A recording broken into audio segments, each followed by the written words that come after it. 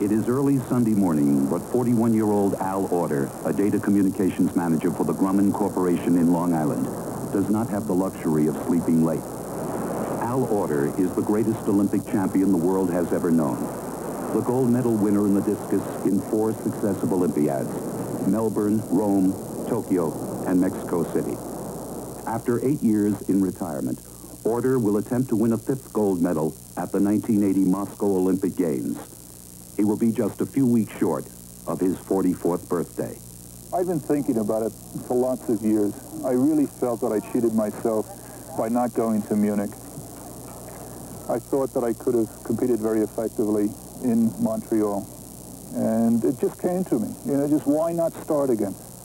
I think in the last 8 months or 9 months that I've been training, I don't think there's been one time where I've been without a pulled muscle. I've always been training with injury. The amount of injuries, perhaps at certain times, is somewhat unexpected because I'd be training, I'd have a pull calf muscle in one leg and a pull thigh muscle in the other and a pull shoulder muscle. And you try to go through a training session and you figure, well, what can I train? Everything else is damaged, so, you start working on your midsection or something like that.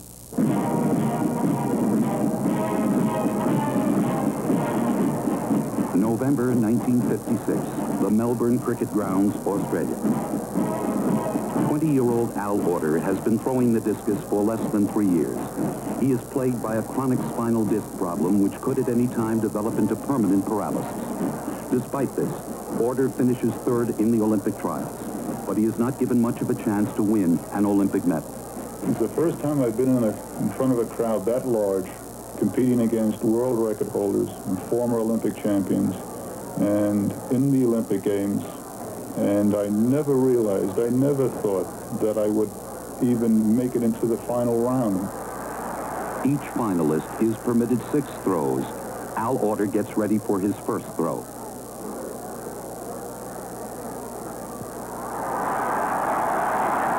A new Olympic record. His record-breaking throw holds up throughout the entire competition. Al Oerter wins his first Olympic gold medal. It was exciting. I never realized from the first throw to the 6th throw to play. The year after the Melbourne Games, Oerter is badly injured in an automobile accident. He's in a coma for several hours and almost dies from loss of blood. He survives and goes back into training. September 1960, the Rome Olympic Games. Oerter makes the United States team but is not expected to win. His teammate, world record holder Rink Bobka, leads after 4 rounds. Al Oerter has 2 throws left.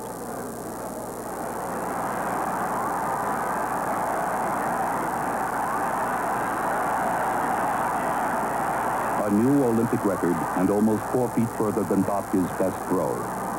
Oerter wins his 2nd gold medal. I was so relieved. I couldn't believe it, right? All of the high expectations and finally pulling one out in the next to the last throw was very exciting. Tokyo 1964.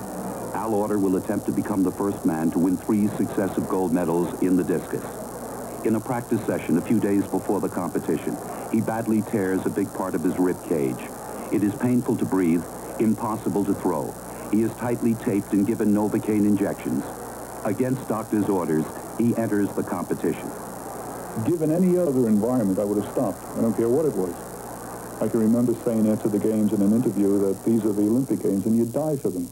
Well, I really felt that at that moment. I was there and I was going to do my best. Oerter badly trails after 4 rounds. The pain is so intense, he must sit down between throws. He decides to make the supreme effort on his 5th throw.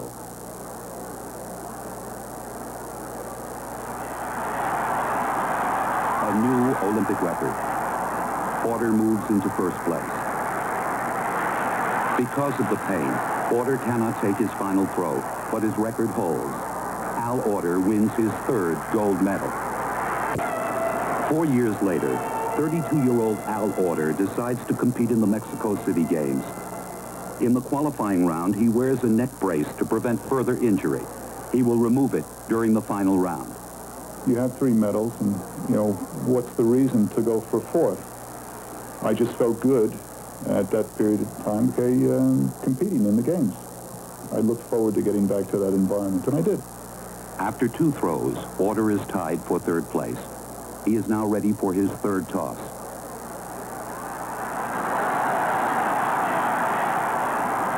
A new Olympic record. Again, it holds up during the final 3 rounds.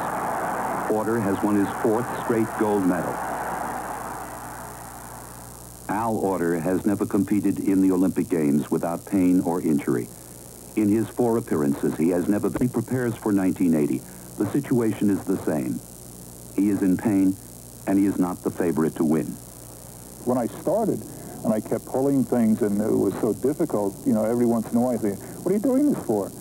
But I knew that, you know, if I just continued for a while, you know, that the injuries would diminish and, you know, the enthusiasm would come back, and that has been proven true. World record holder and 1976 Olympic champion Mac Wilkins is skeptical.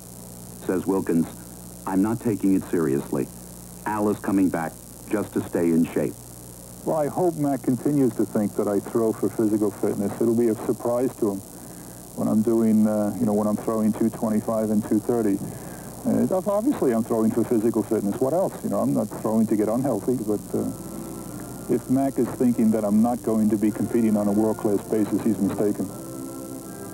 So what is it that makes this man go on? This man who has been there so many times before. Says Al Oerter, "It is not the critics or those who prophesy where the strong man will stumble that count.